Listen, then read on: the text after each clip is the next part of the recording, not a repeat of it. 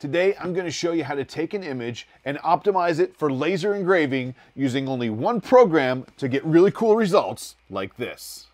My name's Jim, and this is The Edge of Tech. Now, when you're going to laser engrave a picture, you want to make sure it's optimized for the laser. Otherwise, it looks kind of crazy. As you've seen in some of my other videos, we've done this with many other programs. But today, I'm going to show you how to do it only with Lightburn. Lightburn is super powerful. It does a ton of things. And one of the cool features it has is to adjust images right inside of Lightburn. Now I'm going to show you where to find the tool and how to use it in today's video. Let's do it. So the first thing you want to do is get Lightburn open like we have here. Then you want to go and open your picture. So I'm going to double click this one right here, which brings in a huge picture of my son and I. Aww. And this is a project we're going to do for my wife, Lindsay. I'm going to shrink this down to about 9, so it's much more manageable. And I did that by going up right here to the width, and I entered the width I wanted. I'm going to scroll this down and scroll it in. So the actual size I want to burn on this is 8 by 8. So what I'm going to do is actually go here and grab a square, come to the bottom and choose the T1. This is right here. This isn't a layer like a burn layer. This is actually a tool layer. And I'm going to make a square, and that didn't work. So we'll click T1 again. And then I want to unlock the box up here, click the little cursor here, and it'll have my square highlighted. I want to make this the size of the burn I want, which is 8 by 8. And I'm going to grab that and bring it down here and lock this just like that. So this cannot change anymore. We have an 8 by 8 picture, and I know that I want to fill this 8 by 8 because that's the size we're going to use for the burn. Now I made my picture a little bit too small, so I'm going to click the picture in the background here. I'm going to go to height, and I'm going to go 8 and hit enter. So now what that does, if I pull back on my mouse wheel, it scrolls it out. That brings the height of the picture to 8. And you can come up and it'll snap in once you get close. So once you have your orange square in here, because that's the square we're going to use, you can, if you want, you can adjust the picture through here kind of wherever you want it. In my case, it's not bad right there, but I'm going to do some more in a second. Now I'm going to click here and highlight the whole project, the square and the picture. I'm going to right click and apply mask. What that does is show you a crop. And if I click out of everything, I can click in the center and drag my picture around until I'm happy with that crop. Do I want to see more of this side? Do I want to see more of this side? I'm probably going to go more like this. So I get a little more of my son in there and a less of my arms on the left there. Okay, so once I'm happy with that picture, I know it's 8 by 8, it's in the size I want to do. I want to right click and choose flatten. So now that incorporated the picture into that square. So now we are cropped. If you're getting value out of today's video, please hit that like button below to help share it with the rest of the community. It really helps the video and the channel.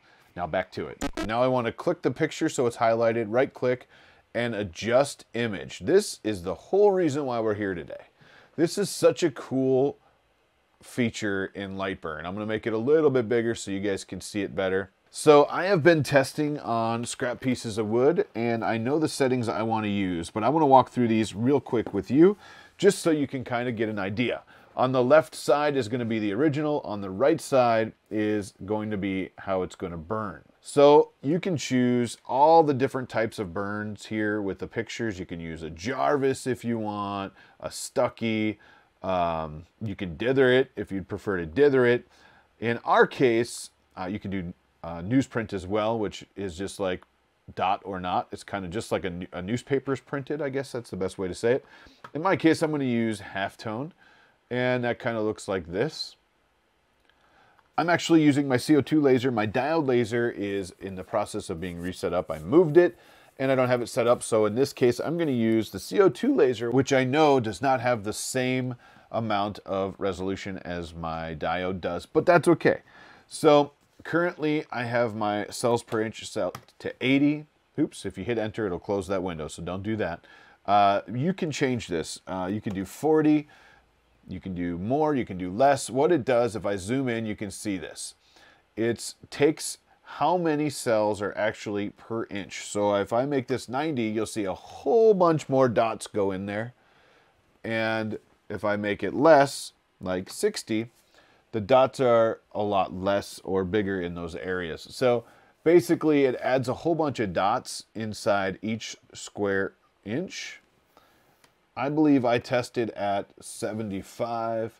I'm going to use the angle at 22.5. Some people change this to 45, which just change the angle of the dots as far as how they burn. I'm going to leave it at 22.5 because that's what I tested on. The line interval here, this is going to set your line interval and your DPI. I know with my CO2 laser, 0.1 is fine. I can go probably a little bit less than that and be okay too. I'm going to use 0.1. I know that on my diode laser though, not my CO2 laser, my diode laser, I usually use something like 315 DPI, which is 0.081. But my CO2 laser just doesn't have the resolution for that, so I'm going to leave it at DPI of 254 or 254 and a line interval of 0.1. Now we get to the fun stuff. So your contrast, your brightness, your gamma, what is all that? Well, if you play with these sliders, you can see if I slide this way up, it gives you a whole different look, your contrasts, your blacks and your whites all together. If I bring this back down, you can kind of see it gives you more of the grays and the shading. I know there's more technical terms, but this is just a quick tutorial to get you rolling and learn how to use this image adjust tool. I believe I've been testing at is 11 as far as the contrast. I've been playing with the brightness a little. You can make your image much brighter. You can make your image much darker if you want. I'm going to leave it at 0. The gamma, same thing. You can play with that and kind of get a whole different look. And my suggestion is check it out. See what look you're going for. Maybe do a bunch of test burns to see which one you like the best.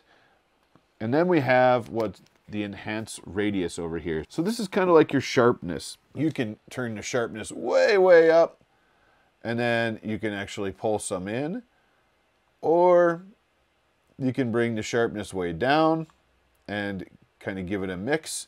What I like to do in the testing I did is I did a 9 sharpness, and I believe I did a 50 enhance. So you can see it's a little sharper, but it's not crazy. Again, I'm using my CO2 laser, so, you know, don't want to get too detailed, otherwise I won't see it. When you're all done with your settings, you just want to hit the OK button here, and that will save all of these to the layer you selected on your picture. So if you didn't select a layer yet on your picture, I'm using layer 10. It's just what I've been using for testing. You could use 1, 2. It doesn't really matter which one you use. If you right click and go to adjust image and just double check, everything is the same, and it is. Hit it OK. If you change your layers once in a great while, those settings will change. It usually doesn't, but you never know. So now we're good. Now the only thing you have left to do here is select your power and speed here. I did a bunch of testing. I know that I want my max power set at 50, my min power set at 15, and that's that. So once you have your speed and your powers done, everything else is right here that we did. The image, the cells, the halftone angle, the number of passes, we're only going to do 1, and this is going to be all set up. I highly suggest when you get your picture dialed in, make this image much smaller, like 2 inches by 2 inches or something, and do a couple tests on a piece of wood. And you'll kind of get an idea of what your picture is really going to look like, and then blow it up and do it on a big project like we're going to do here. So one other cool thing, if you right click, go to preview, it's going to show you what your project's going to look like. It's going to show you where everything is going to burn in here if you zoom way in with your wheel there. If I zoom back out, it's kind of going to give you an overview. Also, it looks like this is going to take me 25 minutes to do, and that's 8 by 8. Now this is pretty fast. It's on the CO2 laser. On a diode laser, this would be much, much slower, but that's okay because you get a lot higher resolution on the diodes. You can actually hit play here and see how everything's going to move and how it's going to burn. If you want to watch the whole thing, you can grab your slider and slide it up and just kind of watch how everything is going to burn in there. I'm just going to hit OK. At this point, it is ready for me to send it to the laser. So I'm gonna go get my piece of wood aligned and shoot it right over to that laser. If you need to know how to align your piece, there's gonna be a video up in this area. So after this video, go ahead and jump on and watch that one. So I'm gonna go start this burn and we'll be right back with the results.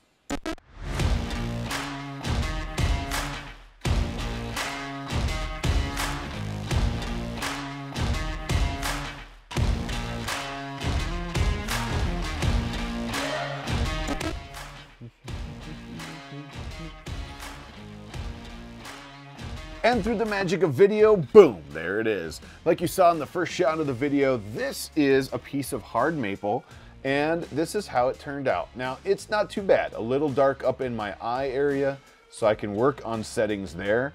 I have tested this quite a bit. I made some mistakes on the back here, and I tested it on a small piece of wood with a whole bunch of different settings. I even did a square grid over here for power. And you can see here, I did a bunch of spiders too. No. Well, here's the deal. I have never done a big picture on wood before. I know there's a bunch of wood hacks that make these even look better, and those will be coming up in the future. I cannot wait to test those. But overall, this is not a bad thing. I think this is a great start to learning the image adjusting tool in Lightburn.